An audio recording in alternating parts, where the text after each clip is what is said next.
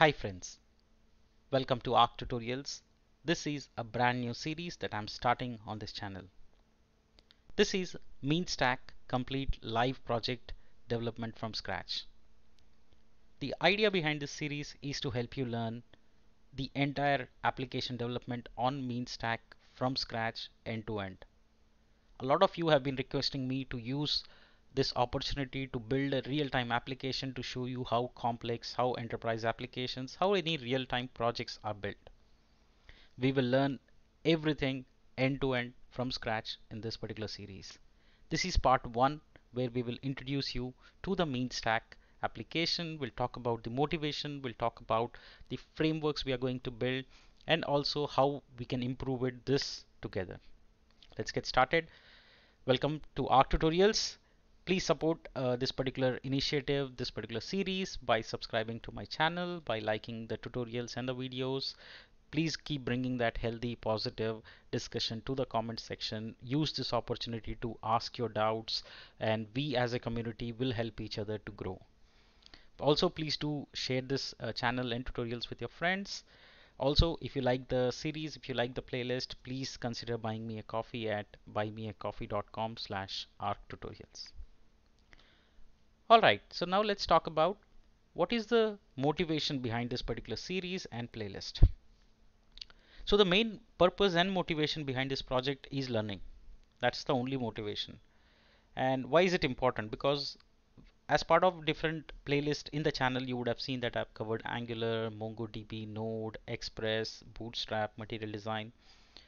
The idea is to take all of that knowledge, theoretical knowledge, and put it to work, right? And the only way to do is doing hands-on, right? So this is an opportunity for all of us to do hands-on coding so that you master the skill, learn the tactics. Also, the most important thing is learning by doing. So I encourage you to kindly start coding with me. That's when you would learn, that's when you would master the skill. A lot of concepts you have understood, like say some advanced concepts like route guards, or say authorization, authentication, or HTTP calls, or complex forms, right? So talk about any concept, you know the concepts. Now we will use this opportunity in this particular project to build that and see that in action live. We will also use this opportunity to learn and implement new tools and frameworks. For example, a lot of you have been asking me to use NGRX, store, sign on for mocking, etc. etc. So we will try and bring all of those into this particular playlist. It's a very complex piece. Usually projects are done by a team of 10, 20 people. Here I am doing it alone, but I know that I'm not alone. You will also be with me. You will encourage me. You will support me. So I look forward for that. It's going to be an interesting ride. Alright, so what are we going to learn? What is the main foundation of this particular series and playlist? So some of the key frameworks that we will implement will be on MongoDB, Express.js, Angular, Node.js, right? And also as part of bonus, we'll also learn about Bootstrap, Jasmine, Protractor, Mocha, and Sign-On. These are some of the frameworks that I am planning to implement and bring it into this particular series. But if you have any certain requirement, or if you think certain frameworks should be covered, please do let me know. I'll be happy to implement that as well. Alright, so now let's talk about a little bit about the live project that we will be building, right? So the project that we will be building throughout this particular series will be called a loan manager, right? It's a loan management system, right? And this would cover a lot of details. It's a complicated enterprise application. I've chosen this project intentionally, a large complex one, so that is the only way to learn. Some of the features that we'll cover, again, I'll cover in the next episode. I will show you a demo of the screens and wireframes. But today, let me just tell you some of the high level features. We'll have it authentication, authorization, users, dashboard, loans, customers, invoices, reports, settings. And these features are not written on stone, right? Which means that they will evolve as we progress in the series. And also, we will see, the whole idea is to learn. So we will keep bringing new ideas, new features, new frameworks, tools. The idea is to implement as much possible, learn all the concepts in working condition, right? That means the more you see it in action, the more you learn.